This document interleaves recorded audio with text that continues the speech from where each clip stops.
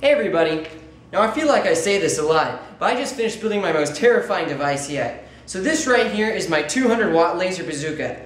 200 watts! Now just to give you a scope of things, this laser pointer right here is 0.005 watts. That's at the FDA limit where a quick flash to the eyes shouldn't do any eye damage. Now this laboratory laser right here is 0.5 watts, which puts it at the highest dangerous safety rating for a laser, which means that just looking at the spot on the wall can give you eye damage. And then this baby right here sits at 200 watts, which means it's 400 times over the most dangerous rating imposed by the FDA. So without further ado, let's play with this thing.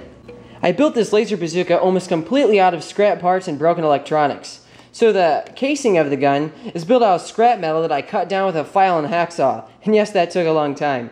And then the heart of the gun are these 450 watt blue laser diode banks that I ripped out of some broken DLP projectors that I scored off of eBay. Then these parts right here are called knife edgers. They're optical components that combine the individual laser beams from the laser diodes to make a more homogenized beam. Then here's my main focusing lens, which simply condenses the output for up-close burning.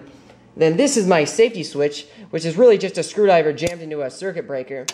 Then of course I also decided to add a lepidopteran amplifier, because you can't have a good laser gun without one of these. This thing is so unbelievably dangerous to operate, I had to build this. It's simply a welding mask with laser goggles fit into it. That way I don't go blind when I'm using the laser. Alright, let's fire this thing up. Hit the safety switch. The power output on this thing is insane. In fact, a direct hit to the eyes would be 33 million times more intense than staring into the sun. And actually, I'm pretty sure that this is the strongest portable laser that's ever been built by a hobbyist. So that's pretty awesome. And man, it just feels like I'm holding a bolt of lightning in my hands. This is definitely my new favorite toy. Let's shoot through this computer case.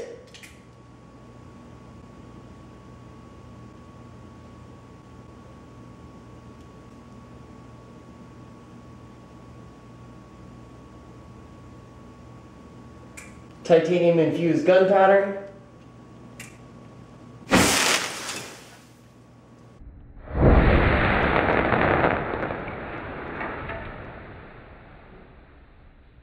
A block of wood.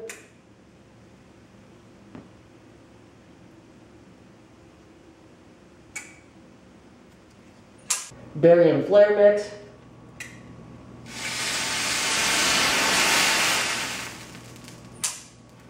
A cardboard box.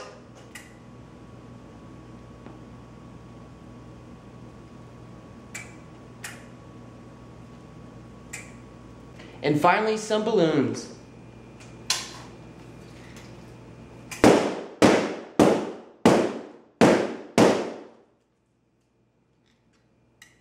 I'm glad to have finally finished this beast, because that means I get to start working on some of my other projects. And in the coming months, I have a lot of crazy stuff planned, including impulse lasers that peak in the megawatts, as well as explosively pumped lasers. So I'm looking forward to that.